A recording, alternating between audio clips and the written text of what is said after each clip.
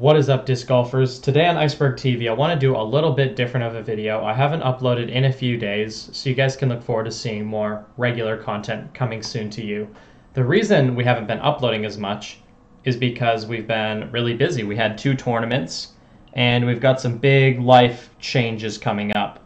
And I'll be updating you guys very soon as to what exactly is going on. But Iceberg TV content is going to continue to get even better, and we're going to continue to progress the channel.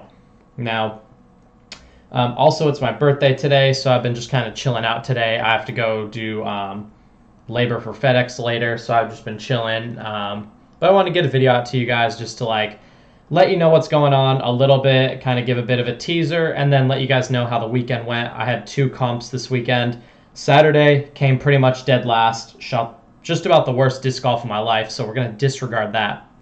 We're going to fast forward to Sunday, where we had a bit more of a stacked field, and I went into this pretty much assuming that I had no chance of winning because I was playing against some really, really talented players. I was able to come home with the win at this event, and I averaged over 1,000 rating disc golf for the entire duration of the tournament.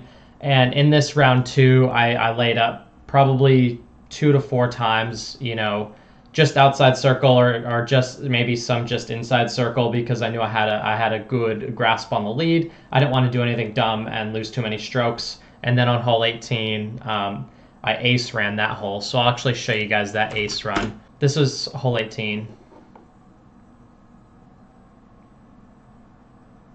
So it's a super sick tunnel shot. Look at that little skippity skipperoo. You can see the look on my face. I'm like, oh my god, I can't believe I almost just chucked that thing in.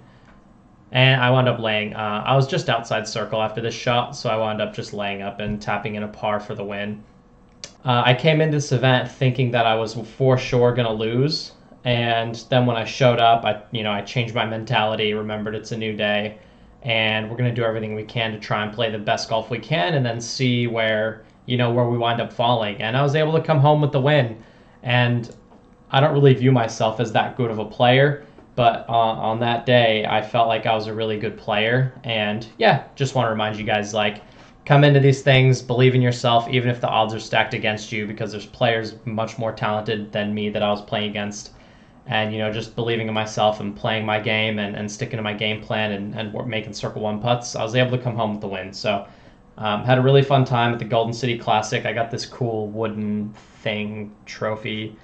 So yeah, they did a really nice job running that tournament. And yeah, I just wanted to update you guys. Again, it's my birthday, so I'm kind of just big chilling, working on a little bit of work.